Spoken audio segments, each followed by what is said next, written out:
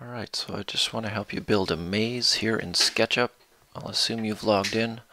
You can see I've used my education account, which allows a few free or added features that are really helpful. One specifically that I will use is to add textures and then export those textures, which allows us to have colorful walkthroughs in VR and things like that.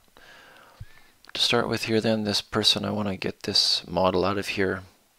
If you've never used SketchUp before, we have selecting, erasing, line tool. This is the paint obvious. This is from like most paint programs where you paint things. Arcs, rectangles. In fact, this is the shape menu. So when I click on any of these ones with a little arrow on it, we actually get multiple items showing up, extra options that we can choose. And some of them show up over on the right hand side that are within these menus over here.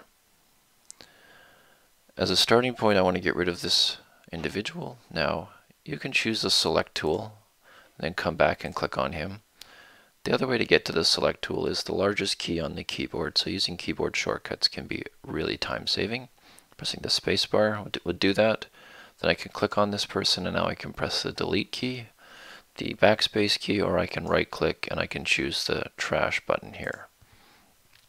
Depends what you have available to you. Using the keyboard shortcuts will always save you time once you get a little bit used to them, but until then you feel free to use the graphical interface. So if I want to make a maze, I'm going to grab the rectangle. Now, a lot of these tools, the keyboard shortcut is the first letter of the tool you're thinking of. So I want to make a rectangle. I'm going to push the letter R, and you can see that my cursor changes, and now I have a pencil with a rectangle under it. I can also see that it's kind of a bluish color, so that means it's perpendicular to this blue axis. Pretty helpful. If I ever want to change orientation of anything I'm working with and force it to be one of these three directions, I have the arrow keys on my keyboard. I can choose left arrow to make it so that it's perpendicular to the blue axis, right arrow perpendicular to the red axis, and up perpendicular to the blue axis, and it forces it into that direction. Pushing it the same direction I previously pushed, so if I pushed up before, it makes it blue. I push it one more time, it now is free to be flat on whatever surface is available. I'm going to choose the origin. It's a great place to start, and then just start dragging. Now, when I did this, I didn't click and then drag it and then release. I do a click, drag, click for most tools. There's only one that you may want to use, the click and drag and release. So to show that again, I'm just going to press escape to get out of this tool. And I'm going to go to the origin, I'm going to click, I'm going to drag, and then while I'm dragging, if I leave my mouse alone, I can either click now or I can start typing immediately or type immediately after. I don't have to click into a spot. So you can see down here we're working in feet. I'm going to change that in a minute, but for now I'm going to drag this out, stop moving, and just start typing. So let's say I'd like to have my maze to be 30 meters, so 30m, comma, 30m. Now, I did not have to click in that box in the top right hand corner for it to start showing up. I did a click to start the rectangle. I dragged outwards to show SketchUp which way I'd like the rectangle to go, and then I just started typing. I don't have to do anything. I don't have to click on a box or anything like that. I just start typing. I typed in 30m to tell it it's 30 meters, a comma for the second dimension, and then 30m. Now if I hit enter, the box immediately goes to that size. Super helpful. Now, I actually want to see this whole thing. So there's a few navigation tools that are helpful. The middle mouse wheel, if you have a mouse, is super helpful. So you can roll that mouse in and out. I think this is a 2-finger slide on a trackpad. I can hold that middle mouse wheel down and I'll rotate around my axis. And if I hold down Shift while I'm pushing down on the middle mouse wheel, I get the pan tool, which allows me to slide it. Now these tools are available in the bottom of your menu over here. If you're uncomfortable with those, you can always go get it.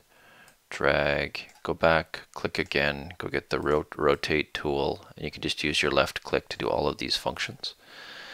But if you get used to using that middle mouse wheel to go in and out, rolling, holding down middle mouse wheel to rotate, and holding down middle mouse wheel and holding down shift at the same time, panning, you're going to get a whole lot faster.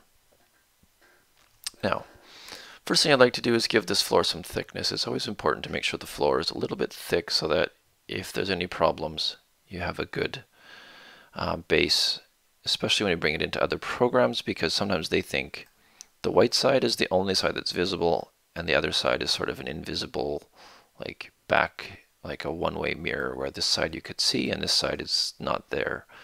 So it's important to have everything have some dimension to it. So I'm going to push the letter P for push-pull, or I can click on this icon over on the left. Now whenever I move it over top of a surface, it will turn into a bunch of little dots. That tells me that's the surface I'm going to work with. I left click once, drag it where I want it to be, and then click again.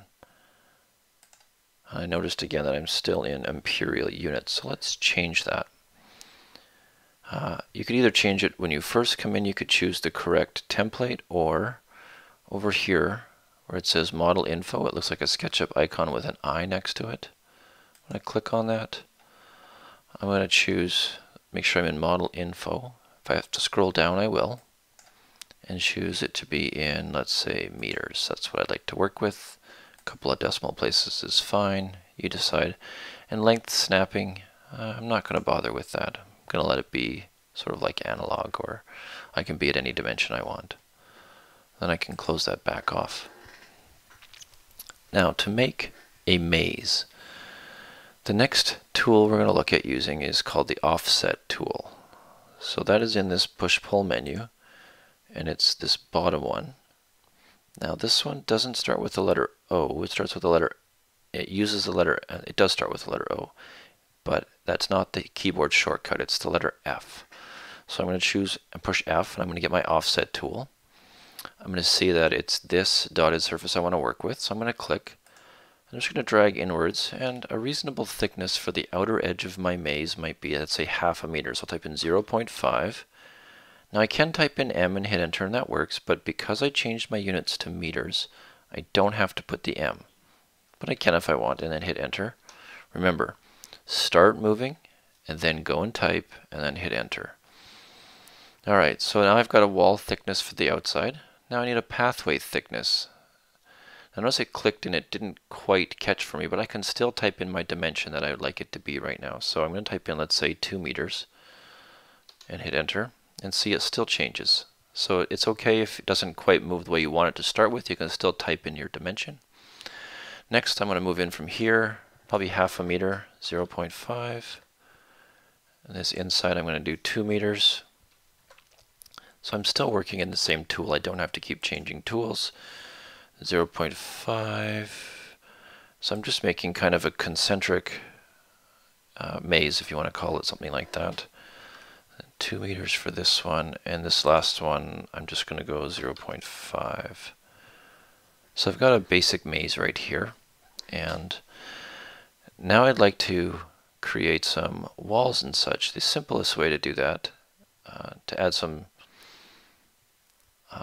divisions, some separation, things like that, is to use the rectangle tool. So I'm going to do that, and I'm going to make this front part where my hole is that we can enter, my enter area.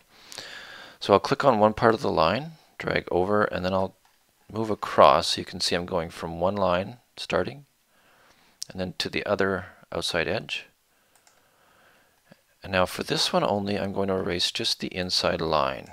I'll show you why. If I hit this outside edge, it takes away the whole surface, because we no longer have a complete bounded surface edge, and so it takes away the surface. It's not that helpful, so I'm going to Control Z that. That's to undo. You can also use these undo buttons down here if you don't have access to your keyboard. So now my person could walk in through here, and I'll show you this by using the push-pull tool. I'm going to undo this, but you can see how it works. I push-pull this up, maybe let's say 3 meters. You can see now that I have some walls that are bounding this area. I'm going to press Control Z, because what I would like to do is to create another rectangle. Let's say I want them to come in follow this path, but if they get over here, there's something stopping them. So what I'm going to do is I'm going to make a rectangle from there over to this edge. Doesn't matter the thickness, you decide how you want it to look. And then I'm going to use my eraser tool. So eraser starts with the letter E, turns into eraser. Now I click and drag until that line turns blue and then let go. Same here, click and drag until it turns blue and then let go. Now when I push pull, so letter P, turns dotted, now I've selected it, click, start dragging upwards, maybe my walls can be 4 meters, and now I've got 2 sets of walls that have been raised. Super helpful. So I'm going to Control Z that though, I don't want that right now, I'm just showing you that. Now I need another area for them to get into. Let's say they go in here, I make them go all the way over to, how about just this spot right here? I'm going to make another gap in the wall by just using my rectangle tool, clicking one line, going to the other side, clicking again. Erase those 2 lines this time. So letter E for erase, click and drag to make them blue and then release. And now I'm not going to make it too difficult. I'm just going to keep it really simple.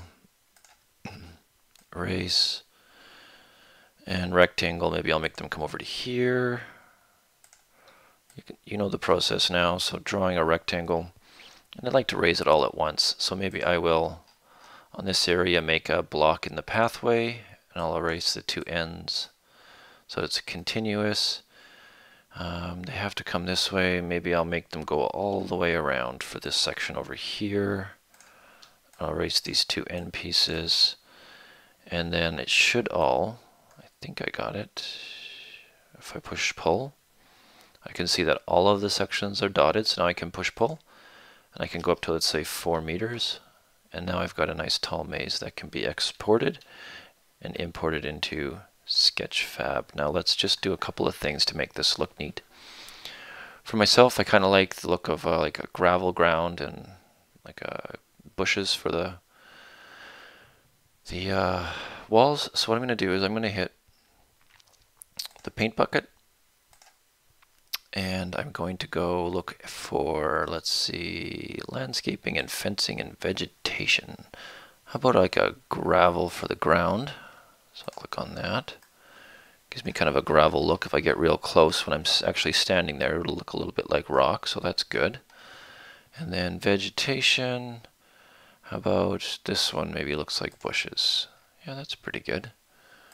So I can go around and click all of those surfaces, turn them all the color that I want them to be. Now there is a slightly faster way to do this, but I don't want to make things confusing, so I'm going to just leave it as you can go around and click all of them.